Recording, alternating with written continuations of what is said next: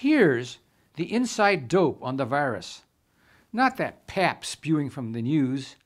We all know that the virus travels through the air from people who don't even know they have it.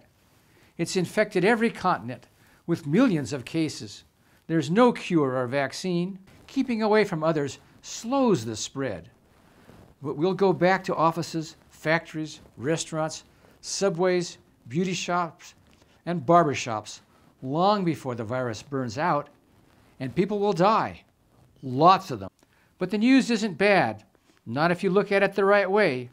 It's just nature solving our problems. Face it, no one lives forever.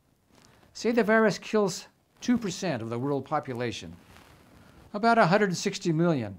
Name a big problem that wouldn't be solved. Global warming? Ha! The deceased don't emit carbon dioxide. Overpopulation. Corpses don't have children. Rush hour traffic. Dead men don't drive. Neat, huh?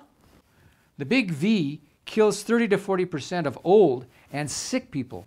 The world will be better if a generation of old folks croak. Think of it. Social Security won't run out of money.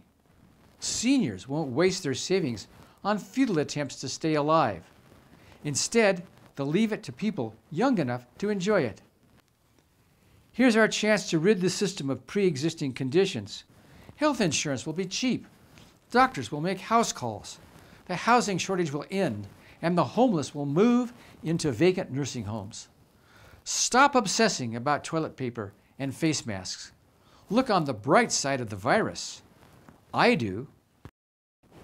Have we stopped rolling?